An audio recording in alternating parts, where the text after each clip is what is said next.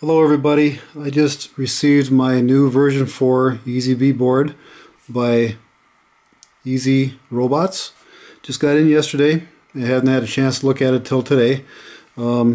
It's a pretty cool little thing. Just thought I'd show you a few things that I have noticed about it. This is one of the first 20 that was made in Canada by DJ and the gang.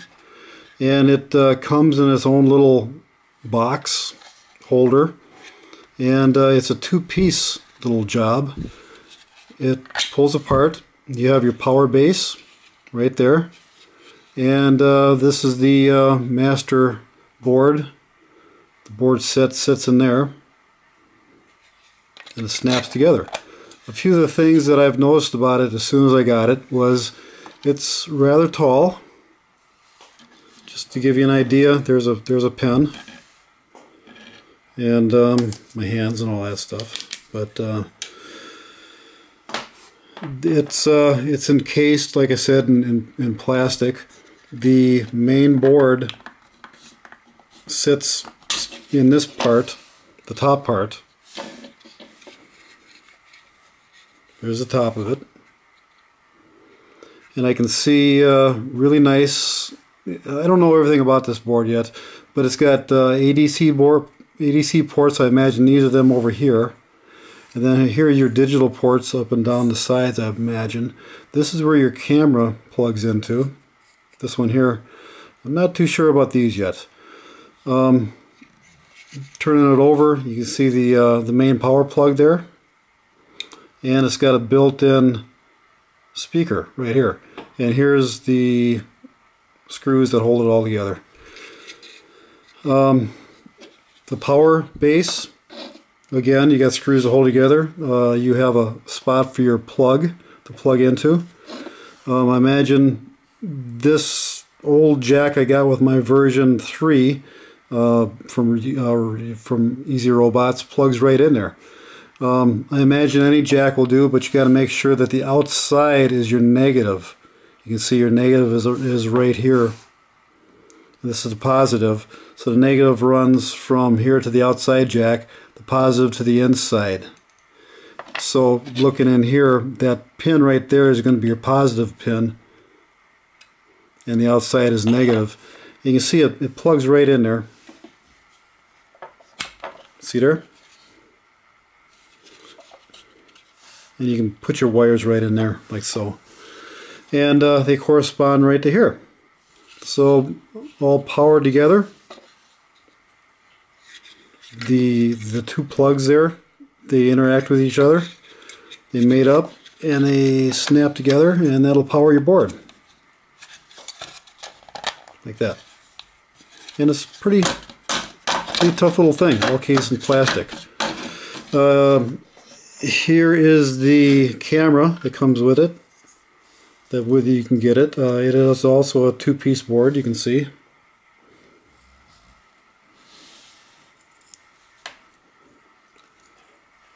The plug plugs right into the top there. I'll make sure it goes the right way. Plugs right down in there. And it's pretty cool. It's got a long lead. I would say that's about, I'd say 8 inches. I haven't tried it yet. Have never fired this guy up. This is the first time I've really looked at it with you guys, and I was curious about what the heck it looks like inside. But before we do that, I just want to show you. Here's the old version 3 in comparison. You can see it is. The new setup is a lot taller when it's all encased in plastic.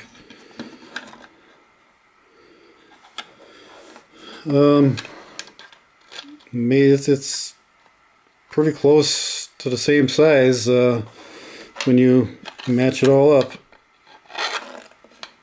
if you want to keep it in this guy. So some of us will want to take it all apart. Let me take this out of here. You get right down to the nitty-gritty. And I was wondering what the heck that looks like. So I took it apart. These are just regular screws that you can unscrew. They come right out.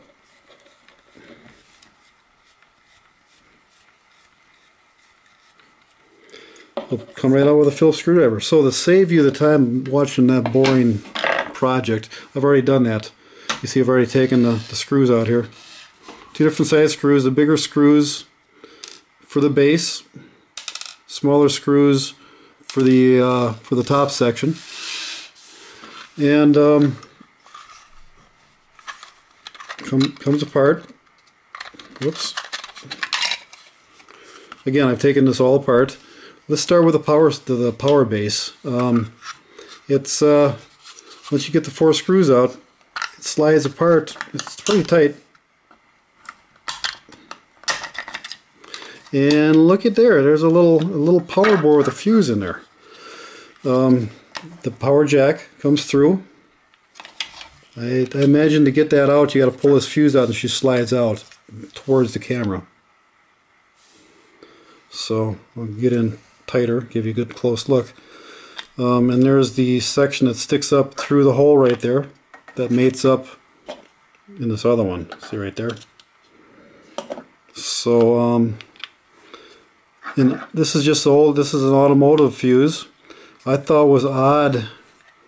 Now you got to remember, I'm in America, and this might be different, but if you can see what it says there, that's a 20 amp fuse in there. I don't know if that's a metric fuse. That might, I don't know if that's a 2 amp maybe, but it says 2.0 on there. It says 2.0. I got to check on that, see if that's proper. That's a pretty thick wire in there. So I can't believe they want a 20 amp fuse in this little board.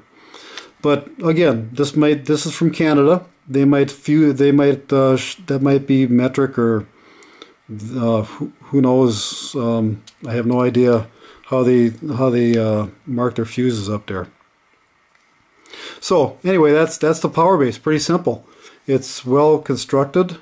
You can see it was done on a 3D printing machine, and it's just amazing how tight it is. So it'll slip right back on there, go on together. I'm not going to bore you with that. Onto the other part. Those of us who want to take this apart, like I said, we'll just take the 4 screws out of there. You can see the power adapter that plugs into here. Pop the bottom off. First thing I notice is the speaker stays with the base. It's got two little connectors there that made up to these 2 little holes, right, 2 little spots right here on the bottom of the EZ board. And we'll take this top right off, and it all comes apart in pieces. And there's the brains. This is what we all been waiting for, this little wonder right here. I'm really excited to get it fired up and see how it works. The first thing I can notice here is how neat and nice everything looks. These are all hand soldered, I understand, right up in Canada. These are the first 100, the batch of the first 100 that he had done. And it's just all nice, professional. This is the double board, kind of a shield style. This is the, I would imagine, I don't have my glasses, that says UART down in there. But you have the white, red, and black, so you don't mess things up, turn your cable backwards and blow this thing out or something like that. You got to match up your wires.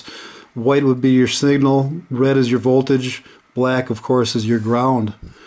There's your camera right there for your camera connector, and that's all I'm going to explain, because I don't know nothing else about this board right off the top of my head, other than the fact that it says Wi-Fi catalyst up on top with the EZB board. Pardon my video taking.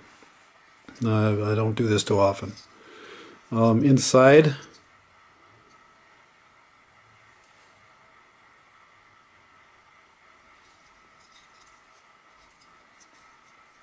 Headers all the way around. There's a little power plug. And I guess a guy could leave that all together as a nice little stand there. Set it down and run it like that. But you can see the power is coming out the bottom. And that's not going to work for me. So what I'm going to have to do in my B9 robot that I'm building is these are going to mount flat. I got to retrofit these, so I'm going to have to take this off and mount it a different way, or just run wires straight out like a pigtail and put a Molex connector on it or something. But that's just me. Other than that, this is a really nice setup here. A guy could just leave it all together.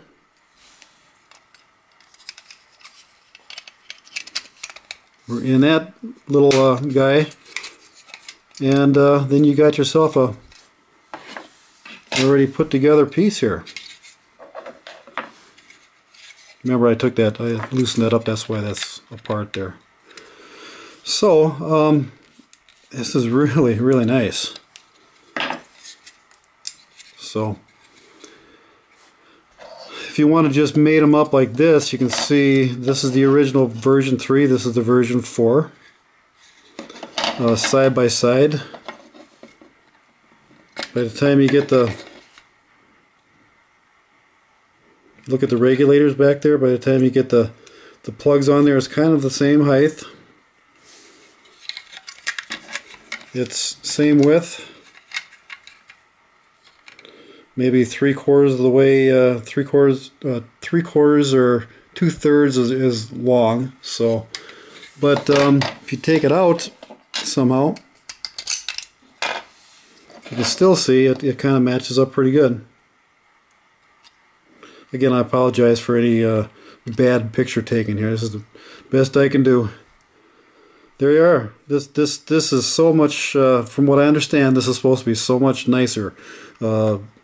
Bluetooth, Wi-Fi, Stone Age, Star Trek.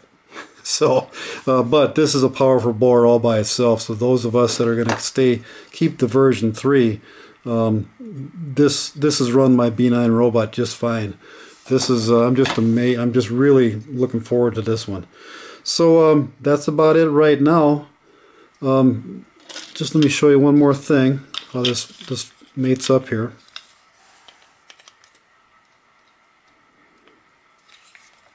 So we're going to have to work on that. Because again, I got to retrofit it into my B9. It's something I've already built. Guys building new robots can work this whole system right into their robots, I'm sure.